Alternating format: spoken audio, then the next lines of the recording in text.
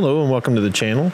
My name is Pixel Grease and I'm going to be showing you today how to set up an RTMP server. And what this is useful for is if you need to switch sources between your local machine and other sources like your iPhone without having to stop your stream and then restart it. So I'm going to be going through this from step by step, but here's a quick example of what it looks like. I'll switch to my phone now. And then I'll switch back, all without having to stop the stream. So the RTMP server we're going to use for this is called NGINX or NGINX. I have a link to this in the description below. We're going to go to a slightly different GitHub page to get this, but this is the best way I found to install this, and it'll take you less than 10 minutes to get this whole thing up and running.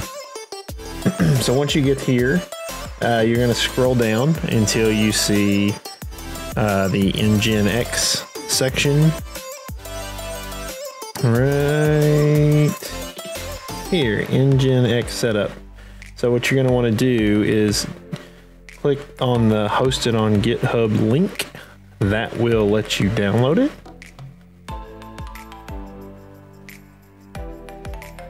And then once we get this downloaded, everything that we need is already going to be there. So let's do this real quick. We're just going to throw this on the desktop. You can put it wherever you want to, it doesn't matter. All right, so we're going to have a zip file, so we're going to go ahead and extract that.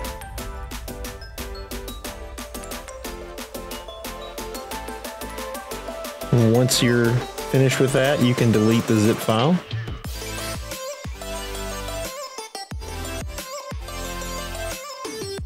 Actually, first, so what we're going to do is I'm going to delete an existing one that I already have.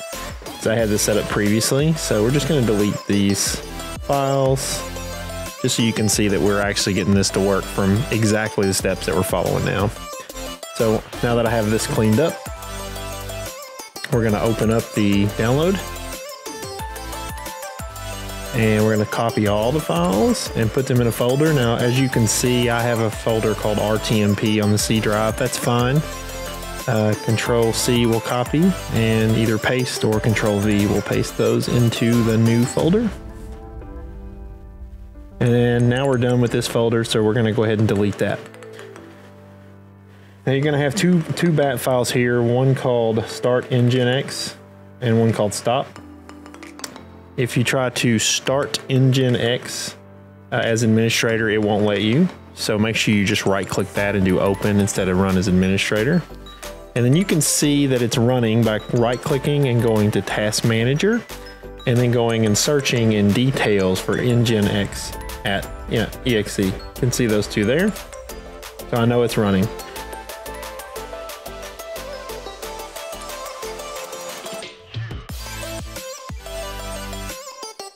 Another way we can confirm this is working is by going to the IP address of our desktop. So we're going to open up a command prompt and type in ipconfig, all one word. This will give us our local machine's IP address. We're then going to copy that.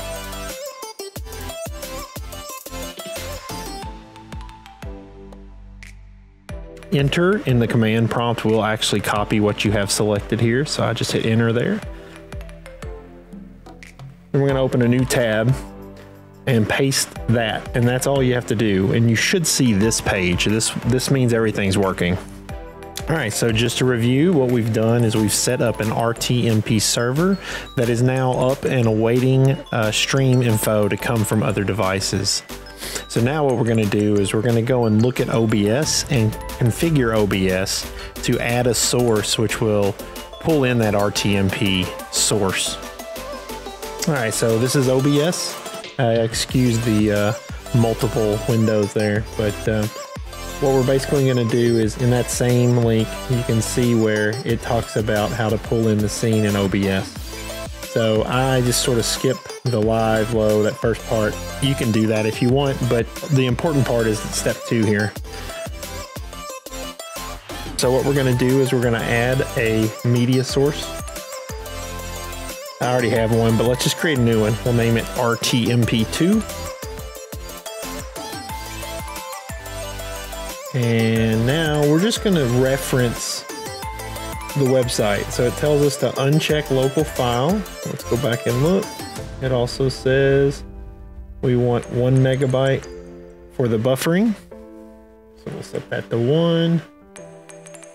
The URL, this is very important. So this is where that IP address you captured earlier is important. So you're going to do RTMP : // and then just in case you forgot, let's go copy this. Enter, we'll copy. We're going to paste that in. We're going to do : 1935 /publish /live. And this URL is actually what you will put in to the iPhone or whatever app you're using that you want to actually stream to the RTMP server. The reconnect delay down to 3 seconds. That check mark there and say, okay, let's make sure. Looks good. All right, and the last thing you're gonna wanna do when you hit OK here is you're going to want to right click that source that you just created and go to transform and then stretch to screen. This is going to make sure that your stream, whatever comes in, actually fits the screen.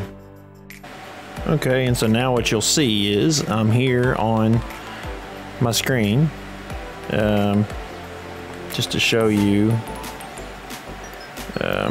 On OBS, I have the input capture. I have RTMP that's on top of this display capture. So when RTMP kicks in, we should see that. So now what I'm going to do on my phone is hit the record button to send the signal to RTMP.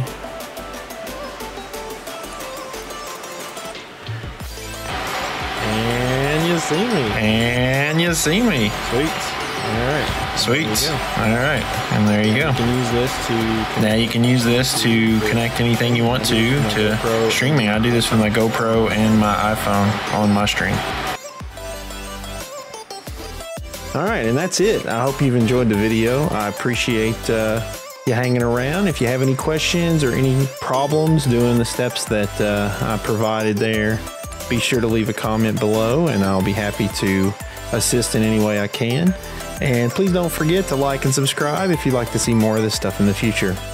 For now, that's all from me. I'm Pixel Grease, and we'll see you later.